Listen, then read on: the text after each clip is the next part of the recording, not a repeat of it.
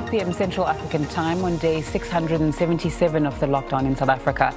Coming to you live from our Auckland Park studios, this is On Point. Thanks so much for being with us. My name is Nzinga Kunta. In the headlines at this hour. Constitutional Court Judge Mbuyiseli Madlanga is one of the 4 justices who just completed his presentation to a panel for the role of Chief Justice. The Judicial Service Commission is conducting the interviews in Johannesburg, and Madlanga was the first interviewee. Children will attend school full-time after Cabinet made a number of changes to the adjusted Alert Level 1 regulations. And consumers should brace for a sharp hike in prices of petrol, diesel and paraffin from midnight tonight.